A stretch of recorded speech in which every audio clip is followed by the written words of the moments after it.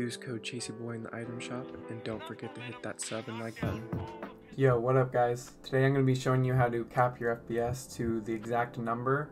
I use this method because my 144Hz monitor gets a little bit of screen tearing, and just making it to the exact number helps a lot.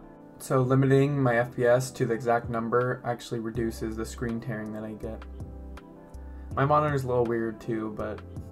So the first thing you want to do is go down to the search bar and do percent app data percent. Then you click on that, right? Then you click on app data right here. Click on that, hit local, Fortnite game right here, saved, config, Windows, game user settings.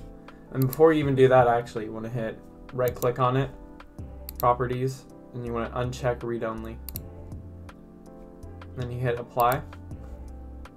So you want to double click game user settings,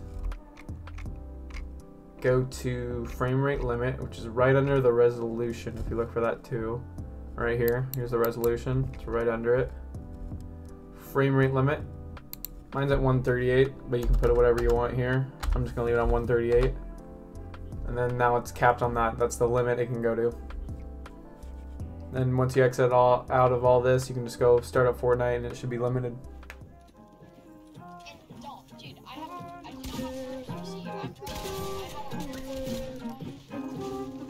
Never